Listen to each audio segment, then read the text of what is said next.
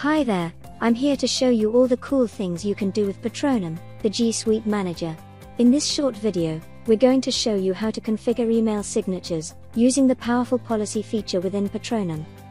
First, we need to start by creating a policy using the policy editor. We need to give our policy a name and a description to help us identify the policy we're creating.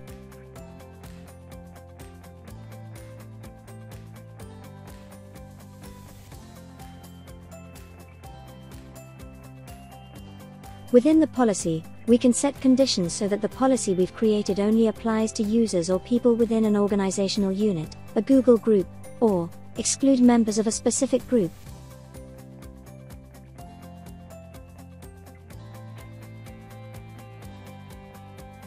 We can also filter our policy using attributes such as department, so that only members of the sales department will be affected by this policy.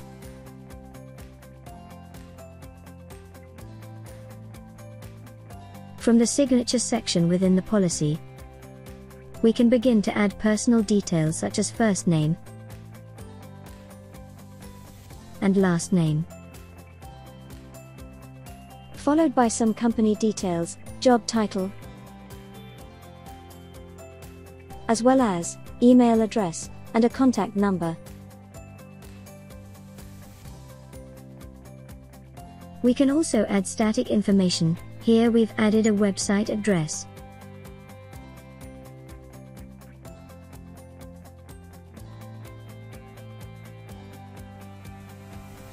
We can also adjust the colors and the font style.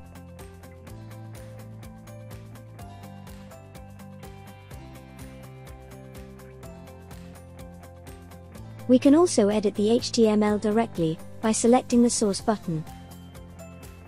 Here we have access to Patronum's advanced HTML editor, which allows you to edit both in HTML, as well as the email signature directly. Now that we're happy with our design, we can preview it to see what it would look like, taking our details from the Google directory.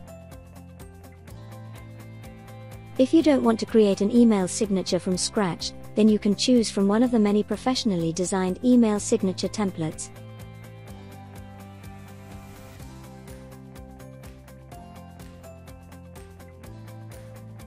From here you can choose from our ever-growing selection of email templates designed exclusively for Patronum.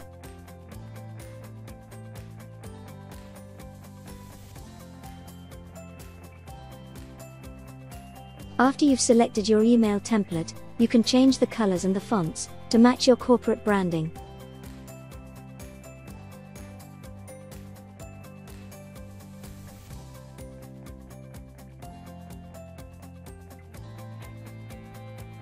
When we're happy with our choice, simply select Add to include the design within our policy.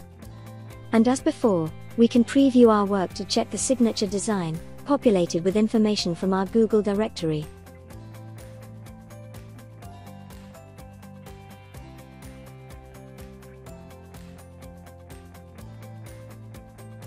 Now simply update the signature, and then select Save and Activate, in order to automatically synchronize the email signature with our predefined list of users.